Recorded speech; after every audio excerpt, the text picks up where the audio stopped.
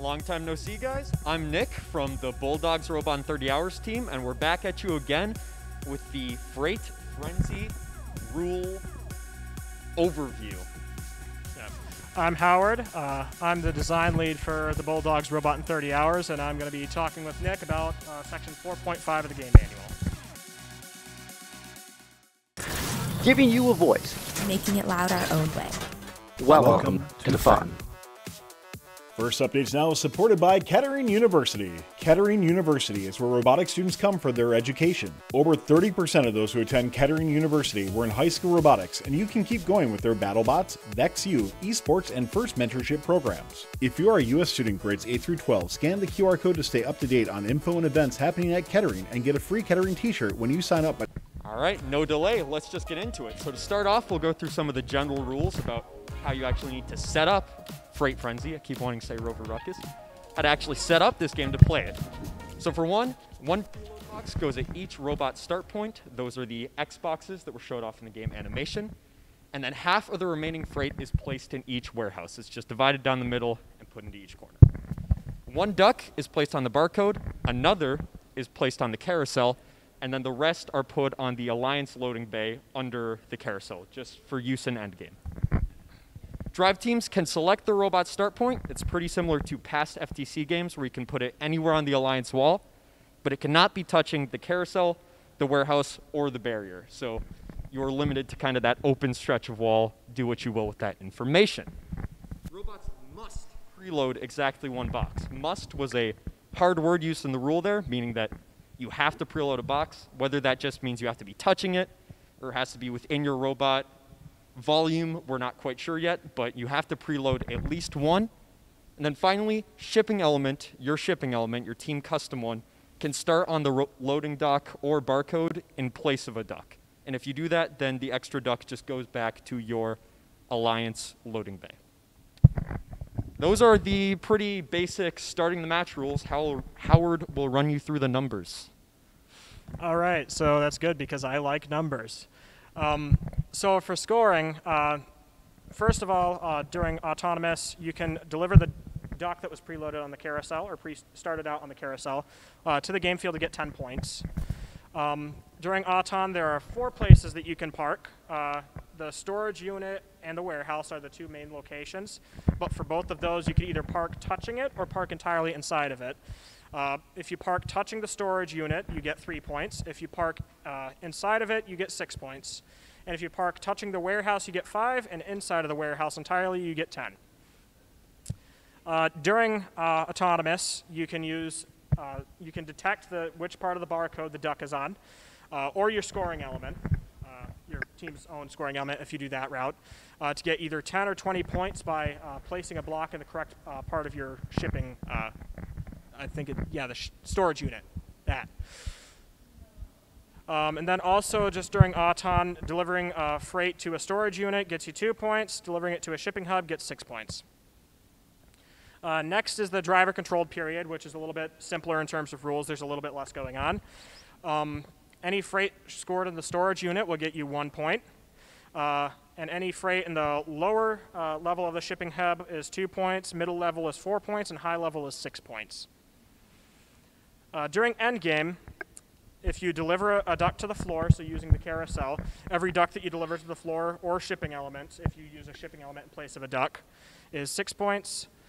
If you balance your shipping hub so it's not leaning to either side, it's on that center bit that's sticking out of the bottom, that is 10 points.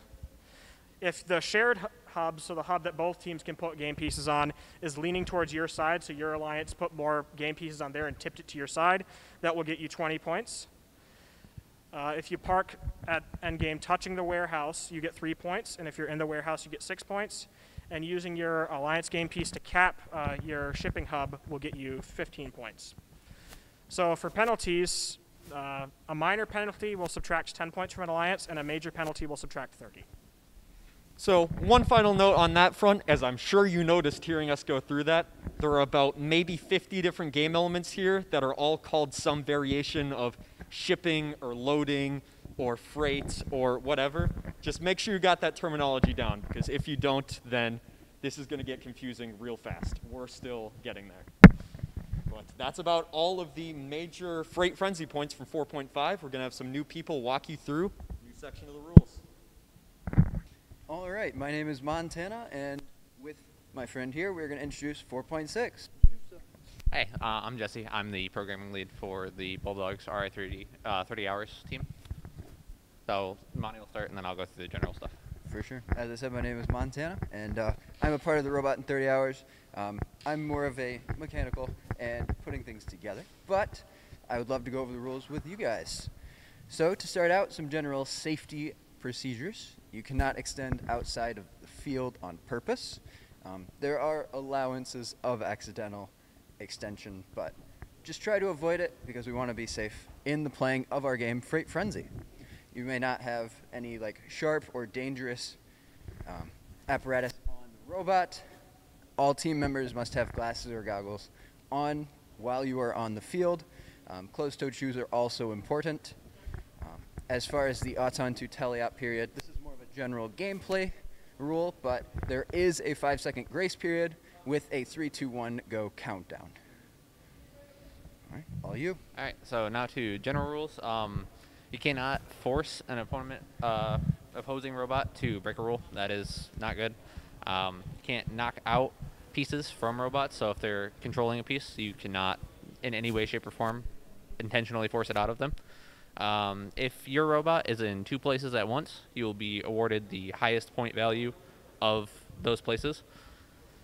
If your element is in contact with the robot, so say you have some cargo and you're going to place it into the scoring area, it will be considered 0 points until it is no longer in contact with the robot. One important thing to note is that there's a 1-inch tolerance in either direction on elements of the field, such as the wall or some of the tape, things of that nature. Another very general rule is that the robot must be contained within 18 by 18 by 18 inch volume. And now moving more into specific game pieces, you cannot place additional ducks onto the carousel during autonomous period. There's one that's preloaded onto the carousel to begin with, but after that is knocked off, you can no longer place another one. There's no hard defense, which would include pinning, trapping, etc. for 5+ seconds during teleop, and absolutely none during autonomous. You cannot make game pieces easier or harder to score in any way, shape, or form, so you cannot intentionally misform the game pieces in some way. You cannot intentionally descore opponent pieces. You cannot intentionally move any of the shipping hubs, which are the teeter-totter scoring elements. A hub is unbalanced if a robot is touching it. So if your robot is supporting in any way your alliance's shipping hub, it will not be counted as points. And if you touch an opponent's hub, it will be balanced for them. You cannot touch or interact with in any way, shape, or form the shared hub in autonomous, which is the one behind the PVC gaps. You cannot block opponent capping, which is when they go to put their team shipping element on top of their hub. The shipping element must also go on your hub. You cannot place it on an opponent's or on the shared hub. Robots must be fully outside the warehouse to score. You cannot go inside of it or extend into it in any way. Let's see. The robot cannot place objects on the carousel, so you can't pick up a duck and put it back on the carousel to get extra points. You have to have your human player do that. The robot can also not touch the top or the bottom of the carousel. You can only touch the edges of it when you're interacting with it. And you can also not touch the opponent's carousel, and any robot that is touching a carousel is considered safe. So there will be some penalties applied to touching them if you go and do that. You may only intentionally control one element at a time. I say intentionally with a lot of gusto, I suppose, because you can, say, run into a cargo element or something like that unintentionally, and that'll be fine. It's up to the ref to decide that, though. Carousel objects must hit the ground, so you cannot catch them mid-air, and they will not be scored until they hit the ground. You can only put one duck at a time on the carousel. The duck must start on the carousel touching the bar, I believe is called the stabilizer plate in game manual's terminology, when you begin spinning. And before you place another duck onto the carousel, you must completely stop the carousel. That's that. We're going to move it along to the next section of the rules. All right, hello, I'm Sakib. This is 4.1 scoring summary. So we already went over the gameplay. This is more to talk about our strategy and what we're going to put our emphasis on. So Gavin will start with like the autonomous points, and I'll talk about the drive control and end game. So, like Sakib said, my name's Gavin. I'm going to tell you about what we're going to be looking for in the autonomous period, the first 30 seconds of the match. We're basically going to prioritize the sections with the most points. So looking to spin the wheel, looking to spin the carousel to deliver the duck onto the field is going to be the highest priority, as well as prioritizing the autonomous bonuses on the bottom. So it's going to require us to pay close attention to the field and look at the duck and the shipping element and determine where we're going to put our preloaded our preloaded freight. So like I said, we're going to prioritize the two bottom ones because it's 10 and 20 points each, as well as the top one for delivering the duck, which is 10 points. And if we have time, we will work on positioning our robot inside of the warehouse, because that will give us 10 points. So that's a few of the things to look out for in our autonomous period, and you'll be able to see those soon. Yeah. Onto the driver control, we're going to do the freight. So it's going to be on an Alliance shipping hub. The one we're going to try for is level 3 because it gives us the max amount of points because it's 6, right? And then going in the end game, we're going to Alliance shipping hub balanced. That's going to give us 10 points, right? So we're going to put more emphasis on that. Shared shipping hub unbalanced. That's going to give us 20. So the last 30 seconds or so, we're going to try to aim for this. And the final capping each team shipping element, which is like 15. So yeah, that's the scoring summary. And we'll move on to the next section. Hi guys. The best choice in markers. My name's Cole Jordan. I'm a mechanical engineering major here at Kettering University, and we now have section 4.8. Section 4.8 is some of the more important penalties. This is a little bit of a recap, but these are what penalties we thought would have a good impact on match performance. It's kind of hard to read here, so I apologize for that. Our first penalty is penalty GS3A, which is moving your own alliance's shipping hub, and that incurs a major penalty. The next thing is GS3D, which is moving the shared shipping hub. We think that there's a good potential for a lot of contact with those shipping hubs, and we're concerned about incurring any penalties from pushing them. Another penalty that we've got here is our GS5B, which is scoring while inside the warehouse. That incurs a minor penalty, but we're concerned about not having our robot completely out of our warehouse and trying to place game elements on some of our shipping hubs. Hey guys, I'm Luke Fenstermacher. I'm also a mechanical engineer here at Kettering University. Going into the back half of our list, first we have contact with the top or bottom of the carousel, incurring a minor penalty for doing it once, and then for continuous breaking of this rule, you're going to incur multiple more penalties along with that. So it's very important. You can only touch the rim of the carousel, which can definitely influence your design.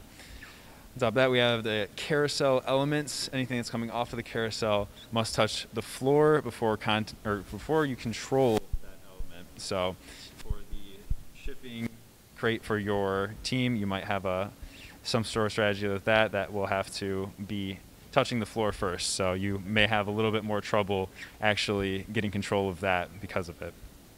And lastly, we have a drive team cannot load the carousel before it is stopped. That will be a major penalty if done so. So you just need to make sure your strategy can effectively stop the carousel before you end up loading it with the ducks or the shipping elements so that you can avoid these penalties. So that is all we have for 4.8. This, again, was somewhat just of a recap of prior rules, but as always, make sure to read the full game manual to get the full effect. Hi, I'm Justin Pointer. I'm a mechanical engineer here I'm going to go over section 4.4. Honestly, should have done this one first, but there's a lot. I'm not going to go over all of it, and as stated many, many times before, you should really go through and read all these, especially if you're a new team. There's a lot of lingo that goes on, and this will help you a lot of knowing what's going on, what everyone's talking about. So a couple of the main ones that we want to talk about. So first, balance, unbalance. These are with the shipping hubs and balance. So the definition of that is when the shipping hub is balanced, when it's completely supported by the playing field floor, and only the shipping dome base, the very bottom of it, the flat part, is touching the playing field. So any other orientation where it's sitting on the side, that's considered unbalanced. The barcodes. The barcodes are going to be the white pieces of tape that you're going to see on the field. Those are where you either are going to have a duck or the team shipping element that you make that will be placed on one of those. Another one of our key ones to look at is what's considered freight. So freight is either the cargo, the boxes, or the ducks. The cargo being those kind of wiffle balls, the boxes being the yellow kind of waffle boxes there, and then also the ducks. And then there's also shipping hubs. So think of it kind of like a building. Level 1 is on the bottom, level 2 is in the middle, level 3 is on top. And then one other last one, the definition of warehouse operations. So that is when you start completely out of the warehouse, drive into the warehouse area, pick up one piece of freight, and then drive fully out of the warehouse. So again, those are the ones that we're going to go through that are kind of important, but there's a lot of them, especially if you're a new team. We highly recommend you go through and read all these so you know everything that's going on. Thanks to Kettering University for their support of this video. Kettering University is the leader in new programs of expertise, including artificial intelligence, cybersecurity, and automotive engineering design. If you are a U.S. student grades 8 through 12, scan the QR code to stay up to date on info and events happening at Kettering and get a free Kettering t-shirt when you sign up by December 12th, 2021. Thank you to AndyMark, GoBuilda, and Rev Robotics for providing components and giveaways to the Bulldogs Robot in 30 Hours team. Don't forget to like, subscribe, and ring the bell to stay up to date on our new videos. Keep the conversation going and provide your input to our content. Watch our live shows at twitch.tv/firstupdatesnow. Join our Discord at discord.gg/firstupdatesnow and check out Fun FTC on Facebook, Instagram, and Twitter, and First Updates Now on Facebook, Instagram, TikTok, and Twitter.